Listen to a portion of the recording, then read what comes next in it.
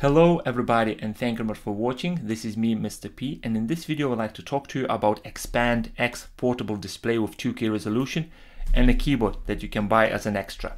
Let's begin. This portable monitor and the keyboard I found on AliExpress, and I ordered it about a month or so ago. It took about half a month, I think, or maybe 3 weeks to arrive to my front door. And since it's arrived, I was keep testing it and playing around and just see, is it worth it to spend? I think it totally cost me around $170 for all this. So I have my talking points here on the separate monitor that I want to cover in this video. And then hopefully by the end of this video, you will feel if it's a right choice for you to go and purchase, or you're gonna just carry on and looking for something else. So let's begin with inside the box content. Inside the box was 18-watt European style adapter with UK adapter. I haven't used them at all during this testing period because they just don't feel safe enough. I just don't want to put my house on fire, and the UK adapter is missing the third pin, so I decided not to use them at all. And I was using the same adapter that arrived with my next dock 2, which is 60 watts, and charging still was rubbish of this portable display. I will cover in a second. Besides the charger and adapter, there was obviously a detachable keyboard because I ordered it extra. This detachable keyboard cost extra $50, and I'll let you know if it's worth it or not. It was 2 USB Type-C cables. One is for charging and one is for connecting your Galaxy device to the side of this portable display. User manual and obviously the actual display itself.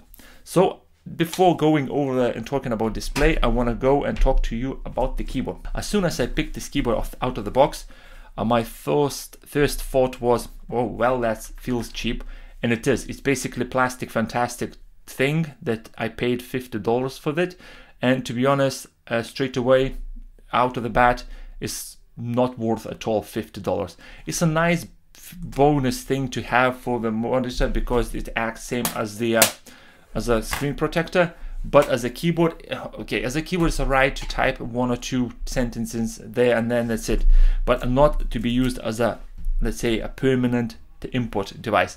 This keyboard has a pogo style connectors here, the same as you can find on some Microsoft Surface Pro devices. It's not backlit keyboard. It sounds plastic when you're trying to type,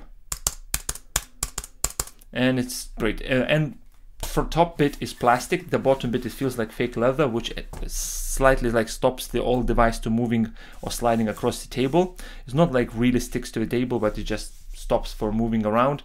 There is 3 magnets. I think there are 2 here and 1 is here, which keeps the keyboard attached to the display, and without, like, it's gonna protect the screen basically. That's a $50 worth of screen protector, not the keyboard, I would say. So it just properly clips on, and it's free because the 4th one is missing, as they really needed to put the buttons here. So there's a button, so they not put any magnets here. What is really annoying me about this keyboard is there is no function keys, there is no escape key, and there is no a meta key. Basically these buttons, the most important buttons on any keyboard, they're missing. And I mean, why? Okay, function keys I'm sort of can live without using Samsung DeX in some way, but escape key and the meta key, they're like most used keyboard keys for during my use. I mean, why this being decided to remove? And I mean, it's really annoying me. So this is biggest downside of this keyboard, and you spend $50 on this. I mean, this costs $50. And this one will cost you about $50 as well on Amazon. And if you can find this on sale, it's going to be even cheaper. So why spend $50 on this plastic thing when you can spend $50 on Logic K380, which has a lot of buttons. It has meta key, it has escape key, and yes, all the functions keys as well. And you can connect to 3 different devices and switch between them on the fly. So that's basically the keyboard. It's $50 of the piece of the plastic. Right, let's go to a fun bit, which is a portable monitor. Let's go to my bullet points about the monitor. Right, ports. On the right hand side we have headphone jack and USB Type-C for data. So it's like OTG connection. I tried to connect the keyboard, mouse, game controller, USB keys, etc. and they all worked according to the manual. The data port on the right is USB Type C version 2, and data port on the left, USB Type-C version 3. But to be honest, I haven't noticed any difference between them. They worked exactly the same for me. At the top, we have power button, volume rocker, which acts like a OSD menu navigation buttons. And then we have OSD button, which you press once, you will see a battery life. If you press and hold, it acts as a back button, and then inside the OSD menu, when you're navigating, pressing once, it acts like OK or entry button. And on the left hand side, we have USB Type-C for charging. We have USB Type-C to data, so that's the second one.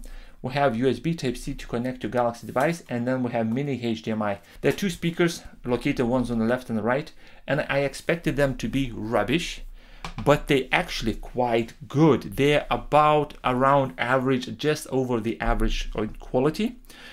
They're not like super amazing speakers. You're not going to enjoy every rich detail of the music that you're going to listen, but they're really decent speakers. Actually, they're much better than the UPerfect X speakers that I reviewed just recently, and those speakers are on the Expand X are much better than UPerfect X. According to their website, this portable display has 10,000 milliamps battery. According to the manual, this portable display has 5,000 milliamps battery. So which one to believe? Well, after my testing, I would say it's very close to 10,000 milliamps battery, because this portable display, fully charged, lasted for around 5 hours during my video playback time, exactly the same amount as the UPerfect X did, which this definitely has 10,000 milliamps battery. So like I said, I wasn't using their supplied power brick. I was using the NextDock 260 watts power brick, and charging this display was really slow. It takes forever to charge it. By the way, because maybe I used the more powerful one, more powerful wall plug than what they supplied, this area where is the charging port, this area was getting pretty hot. I mean, it wasn't really like hot, worrying hot, but it was a bit toasty. So maybe just like I said, because my power brick was too much powerful, or just generally that's what should happen with this monitor, but it was getting a bit hot. So during the testing of the battery life, I fully charged this display. I connected my Galaxy Tab S6, and then I done the same testing with the Note 9, and I noticed that this display is not outputting enough power to keep my Galaxy device charged as well. So my Note 9 and my Galaxy Tab S6 were losing around 1% every 45 minutes. But if I was supplying the power to this monitor and then passing the power to Galaxy devices, both devices, Tab S6 and Note 9, were getting the power, so battery was getting charged at a rate of 1% every an hour, maybe 45 minutes to an hour. So charging speed of the Galaxy device connected to this is not great at all. Next thing is build quality. All aluminum backed, very comfortable to hold, and it won't gonna slide from your hands, but the finish is so easy to scratch. It already has 2, 3, 4, 5, 6, 7, is that the scratch? 8 dense scratches. Oh, 9 here, literally. Oh no, that's just a piece of dust. Metal kickstand. Once you open, it looks like a very flimsy and wobbly thing, but it's actually quite sturdy, and you can open somewhere at around 140 degrees all the way, so it's very comfortable when it's fully open to use for gaming or just interacting with an app on this display that requires touchscreen inputs. But another thing about this stand, so if you're gonna obviously use this way, so that's great, but if you just gonna open slightly, just a bit, and then interact with the screen, the display will just slowly go down to a fully open. Because it's all metal around, it's gonna scratch your desk very, very easily. It doesn't scratch mine, but just in case, if you have very, very gentle desk, it might give you a couple of scratches on there. The metal thing, what happened with the kickstand when it's closed, there's a magnet here, goes around the edge. So when you close it, it sort of shuts and magnet keeps in. And there's a metal channel here, which is already started to peel off after 1 hour or 2 use. So I put a lot of Gorilla Glue in here just to keep that in one place. So just one of the things to mention to you, just in case if you're gonna get this monitor, you will know that this piece of the metal might fall off.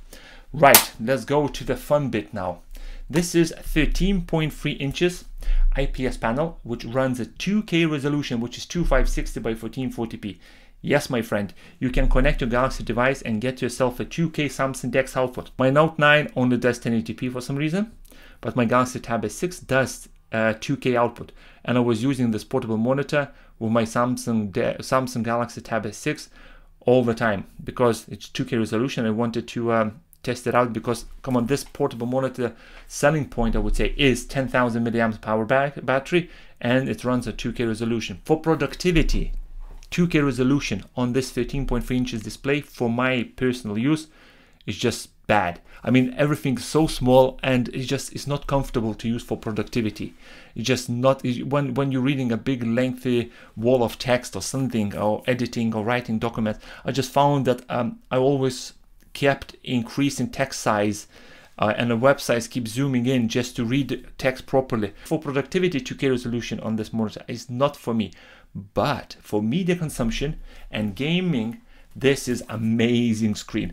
For media consumption, I was using to watch like Netflix and YouTube, etc. Everything looks perfect. So for media consumption, yes, and for gaming, I decided to test 2 cloud gaming services with this portable display. One is Microsoft Xbox Game Cloud, Game Pass Cloud thingy, and I was playing Forza 4 Horizon. One thing about Game Pass, all the games outputs are by default at 1080p 60 Hz, and you can change resolution. It looked alright, 1080p on this monitor looked alright, but once I went and changed to Shadow PC, and in Shadow PC I downloaded Forza 4 Horizon using Microsoft Store, and I changed resolution to everything max to 2K, this screen was showing Forza 4 game absolutely amazing. I enjoyed playing the game so much. It looked super great. Overall, if you're looking to buy yourself a first ever portable display, this is a really good choice for you to go for. 2K resolution, 10,000 milliamps battery.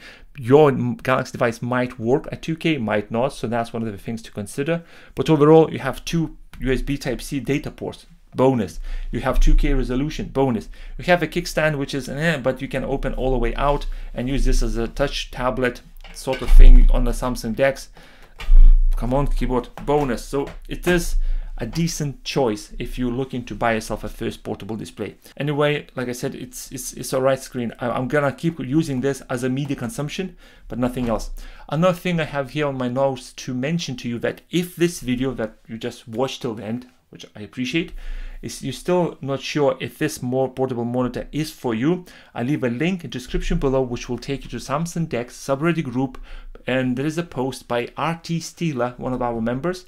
He has exactly the same portable monitor and a keyboard, and he's done a very well written review about this unit. So go and check it out, that review. So 2 opinions are better than 1. Thank you very much for watching. I hope you enjoyed this video. I hope this video gives you enough insight about this display and the keyboard, and thank you. Don't forget to subscribe to Samsung DeX subreddit group. It's almost 13,000 of us there, and obviously click like on this video and subscribe to my channel. Thank you very much for watching. I hope you enjoyed this, and I'll see you in the next one. Goodbye.